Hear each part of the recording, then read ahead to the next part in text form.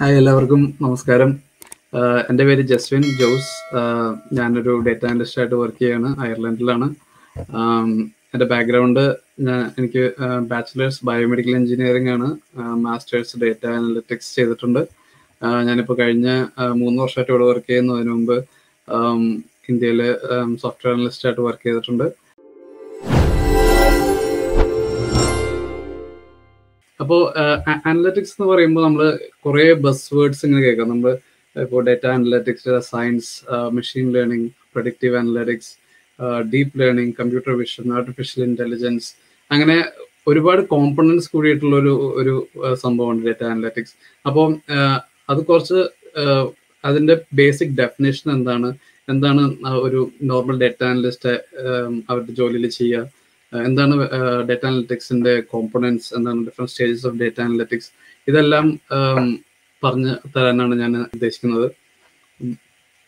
അപ്പോൾ നമുക്ക് data analytics എന്തെന്ന് പറയുന്നതിന് മുമ്പ് നമുക്ക് എന്താണ് ഡേറ്റ എന്ന് നമുക്ക് നോക്കാം. അപ്പോൾ ഡേറ്റ ഡെഫിനേഷൻ അനുസരിച്ച് data is facts or numbers collected to B examined and use to help decision making or information in an electronic form that can be stored and used by a computer. അപ്പം എന്തെങ്കിലും ഒരു facts or numbers or text or എന്തെങ്കിലും decision മേക്കിങ്ങിനെ help ചെയ്യാൻ വേണ്ടി use ചെയ്യുന്ന സംഭവങ്ങൾ, അത് if that can be electronically stored and used by A computer, അതിനാണ് ഡേറ്റ എന്ന് പറയുന്നത്. അങ്ങനെ പറയുമ്പോൾ അതിൻ്റെ ഒരു വെറൈറ്റി എന്ന് പറയുന്നത് വളരെ ഹ്യൂജ് ആണ്. ഫോർ എക്സാമ്പിൾ, നമ്മൾ യൂസ് ചെയ്യുന്ന for example every apps we use, Instagram, Facebook, WhatsApp, ഇതെല്ലാം ഡേറ്റ ജനറേറ്റ് ചെയ്തുകൊണ്ടിരിക്കുകയാണ്. സോ നമ്മൾ ഓൺലൈൻ ചെയ്യുന്ന സംഭവങ്ങൾ മാത്രമല്ല, ഓഫ്ലൈൻ ചെയ്യുന്ന സംഭവങ്ങളും ഡേറ്റ ജനറേറ്റ് ചെയ്യുന്നുണ്ട്. എക്സാമ്പിൾ പറയുകയാണെങ്കിൽ, നമ്മൾ കടയിൽ പോയിട്ട് ഒരു സാധനം വാങ്ങിച്ചിട്ട് നമ്മൾ ATM കാർഡ് വെച്ച് നമ്മളത് പേ ചെയ്തു. അപ്പോൾ അതിൻ്റെ ബാക്ക് എൻഡിൽ ഒരു ഡേറ്റ ലോഗിങ് നടക്കുന്നുണ്ട്, ഒരു ഡേറ്റ ട്രാൻസ്ഫർ നടക്കുന്നുണ്ട്. അതുപോലെ തന്നെ സോഷ്യൽ മീഡിയ അല്ലെങ്കിൽ നമ്മൾ ഇന്റർനെറ്റ് ആക്ടിവിറ്റി എന്ത് ചെയ്താലും, ഇന്റർനെറ്റിൽ നമ്മൾ ബ്രൗസ് ചെയ്യുമ്പോൾ അതിൻ്റെ ബാക്ക്ഗ്രൗണ്ടിൽ ഒരു ഡേറ്റ പ്രോസസ്സിങ് നടക്കുന്നുണ്ട്. പിന്നെ ഓഡിയോ വിഷ്വൽ, ഇപ്പോൾ പറയുകയാണെങ്കിൽ സിരി അല്ലെങ്കിൽ ഗൂഗിൾ അസിസ്റ്റന്റ്, ഇതൊക്കെ നമ്മുടെ ഓഡിയോ പ്രോസസ്സ് ചെയ്യുന്ന ആൽഗോരിതംസ് ഉണ്ട്. അപ്പോൾ നമ്മൾ എന്ത് പറഞ്ഞാലും അത് ഓഡിയോ ഓഡിയോ വിഷ്വൽ ഡേറ്റ അത് ബാക്ക്ഗ്രൗണ്ടിൽ ഇലക്ട്രോണിക് ഡേറ്റ ആയിട്ട് കൺവേർട്ട് ആവുന്നുണ്ട്. അത് ആമസോൺ, ഗൂഗിൾ, ആപ്പിൾ തുടങ്ങിയ കമ്പനികൾ അത് ആ ഡേറ്റ വെച്ചിട്ട് നമുക്ക് വേണ്ടിയുള്ള ആഡ്സ് അല്ലെങ്കിൽ നമുക്ക് വേണ്ട സർവീസസ് പ്രൊവൈഡ് ചെയ്യുന്നുണ്ട്. പിന്നെ അതുപോലെ തന്നെ ട്വിറ്റർ, വാട്സാപ്പ്, ഫേസ്ബുക്ക് തുടങ്ങിയ കമ്പനികൾ നമ്മുടെ ഫീഡ്സ്, നമ്മുടെ സോഷ്യൽ മീഡിയ ആക്ടിവിറ്റി ഒക്കെ അതിൽ നിന്ന് ഡേറ്റ ഡിറൈവ് ചെയ്തിട്ട് അത് യൂസ് ചെയ്യുന്നുണ്ട്. അപ്പോൾ ഡേറ്റയുടെ ഡെഫിനിഷൻ പണ്ടൊക്കെ ആയിരുന്നെങ്കിൽ ഞാൻ വിചാരിച്ചിരുന്നത് ഒരു സ്പ്രെഡ്ഷീറ്റിൽ വരുന്ന ഡേറ്റ അല്ലെങ്കിൽ കോളംസ് ആൻഡ് റോസിൽ വരുന്ന ഡേറ്റ മാത്രമാണ് ഡേറ്റ എന്നാണ് ഞാൻ വിചാരിച്ചിരുന്നത്, ഞാനൊരു കോളേജ് സ്റ്റുഡൻ്റ് ആയിരുന്ന സമയത്ത്. പക്ഷെ ഇപ്പോൾ എല്ലാം ഇന്റർനെറ്റ് ബേസ്ഡ് സിസ്റ്റംസ് ആയതുകൊണ്ട് ഇപ്പോൾ എന്താണ് ഡേറ്റ എന്നുള്ളത് അതിൻ്റെ വെറൈറ്റി ഭയങ്കര ഹ്യൂജ് ആയിട്ടുണ്ട്. അപ്പം നമ്മൾ എന്ത് ചെയ്താലും അതിൻ്റെ ബാക്ക്ഗ്രൗണ്ടിലൊരു ഡേറ്റ ജനറേറ്റ് ആവുന്നുണ്ട്, അത് വലിയ വലിയ കമ്പനികൾ യൂസ് ചെയ്യുന്നുണ്ട്. അപ്പം ഇതാണ് ബേസിക് ഡെഫിനിഷൻ ഓഫ് ഡേറ്റ. അപ്പോൾ ഡേറ്റ എന്താണെന്ന് അറിഞ്ഞിരുന്നാൽ നമുക്ക് എന്താണ് ഡേറ്റ അനലറ്റിക്സ് എന്താണെന്ന് പഠിക്കാൻ പറ്റുള്ളൂ. അപ്പോൾ എന്താണ് ഡേറ്റ അനലറ്റിക്സ് എന്ന് കാണാം. അപ്പോൾ അനലറ്റിക്സ് എന്ന് പറഞ്ഞാൽ it's A process of examining raw data and extracting information from it. ഇപ്പോൾ ബേസിക് ആയിട്ട് പറയുകയാണെങ്കിൽ നമ്മുടെ കയ്യിൽ ഇഷ്ടംപോലെ ഡേറ്റ ഒരു ദിവസം ജനറേറ്റ് ആവുന്നുണ്ട്. പക്ഷെ അത് യൂസ്ഫുൾ ആയിട്ട് യൂസ് ചെയ്തില്ലെങ്കിൽ അതുകൊണ്ടൊരു കാര്യമില്ല.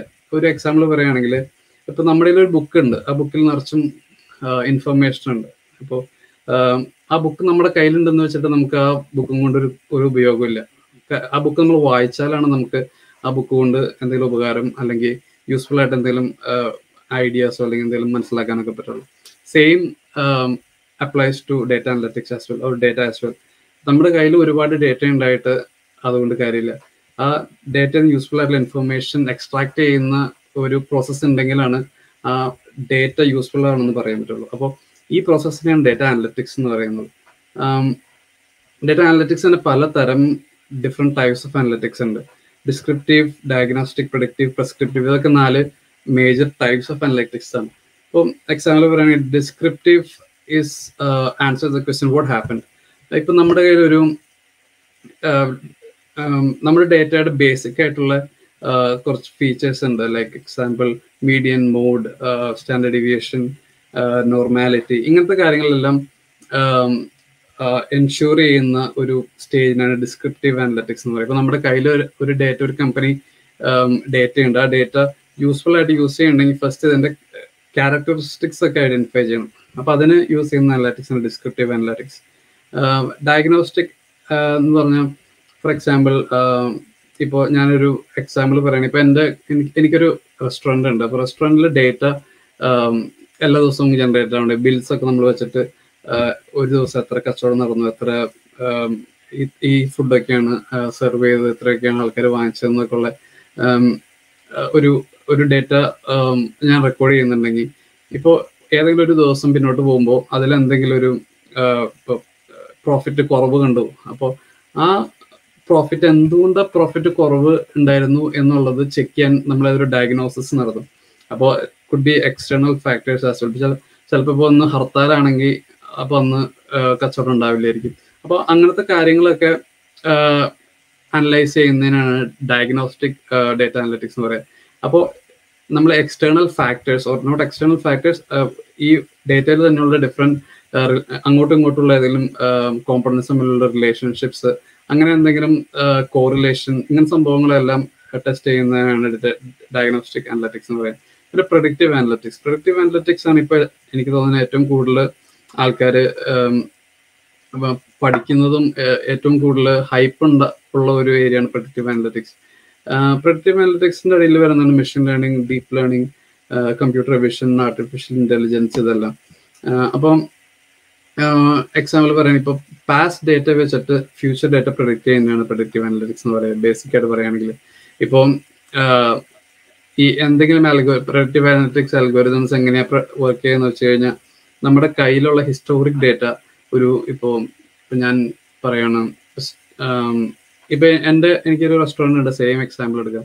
അപ്പൊ കഴിഞ്ഞ 5 വർഷത്തെ റെസ്റ്റോറൻറ്റിലെ സെയിൽസിന്റെ ഡേറ്റ എൻ്റെ കയ്യിലുണ്ട്. അപ്പൊ ഞാൻ ഈ 5 വർഷത്തെ ഡേറ്റ വെച്ചിട്ട് എനിക്ക് ആറാമത്തെ വർഷം എന്ത് നടക്കും, എനിക്ക് എത്ര പ്രോഫിറ്റ് ഉണ്ടാവും എന്നുള്ള പ്രൊജക്ഷൻ എനിക്ക് പ്രെഡിക്റ്റ് ചെയ്യാൻ പറ്റും ഈ ഡേറ്റ യൂസ് ചെയ്തിട്ട്. ടു എ ഫുള്ളി 100% കറക്റ്റ് ആവണമെന്നില്ല, but to A large extent we can predict what would happen in the next year. അപ്പോൾ അങ്ങനത്തെ അതൊരു സിമ്പിൾ എക്സാമ്പിൾ പറഞ്ഞാണ്. അതുപോലെ തന്നെ ഡിഫറെന്റ് ആപ്ലിക്കേഷൻസ് ഉണ്ട്. വലിയ വലിയ ഇൻഡസ്ട്രികളിൽ, ലൈക്ക് ഹെൽത്ത് കെയറിലൊക്കെ പറയുകയാണെങ്കിൽ, ഇപ്പോൾ ക്യാൻസർ ഡിറ്റക്ഷൻ, അപ്പോൾ ഡിജിറ്റൽ പ്രോസസ്സിംഗ്, ഇമേജ് പ്രോസസ്സിംഗ് വെച്ചിട്ട് ഇപ്പോൾ കുറേ CT സ്കാൻസ് അല്ലെങ്കിൽ MRI സ്കാൻസിൻ്റെ ഒക്കെ പിക്ചേഴ്സ് യൂസ് ചെയ്തിട്ട് ഒരു ഡേറ്റ, ഒരു മെഷീൻ ലേണിംഗ് അൽഗോരിതം ക്രിയേറ്റ് ചെയ്ത് നമുക്ക് അടുത്ത പ്രാവശ്യം ഒരു ക്യാൻസർ ഉള്ള ഒരു CT സ്കാനിന്റെ പിക്ചർ കാണുമ്പോൾ അൽഗോരിതത്തിന് ഇതിന് ക്യാൻസർ ഉണ്ടെന്ന് മനസ്സിലാക്കാൻ പറ്റുന്ന രീതിയിലൊക്കെ ആൾക്കാർ യൂസ് ചെയ്യും പ്രെഡിക്റ്റീവ് അനലറ്റിക്സ്. അതുപോലെ തന്നെ വെതർ ഫോർകാസ്റ്റിംഗ്, പിന്നെ സ്റ്റോക്കിന്റെ ഒക്കെ പ്രൈസ് പ്രെഡിക്റ്റ് ചെയ്യലും, അങ്ങനെ സംഭവങ്ങളും, അങ്ങനെ വെറൈറ്റി ഓഫ് ആപ്ലിക്കേഷൻസ് ഉണ്ട് പ്രെഡിക്റ്റീവ് അനലറ്റിക്സിന്. അപ്പം അതാണ് പ്രെഡിക്റ്റീവ് അനലറ്റിക്സ്. പ്രിസ്ക്രിപ്റ്റീവ് അനലറ്റിക്സ് അത് കുറച്ചുകൂടി അഡ്വാൻസ്ഡ് ആയിട്ടുള്ള അനലറ്റിക്സ് ആണ്. Based on descriptive, diagnostic, predictive, what is the best option to take in the future to make A successful outcome, അതിനാണ് പ്രിസ്ക്രിപ്റ്റീവ് അനലറ്റിക്സ് യൂസ് ചെയ്യുക.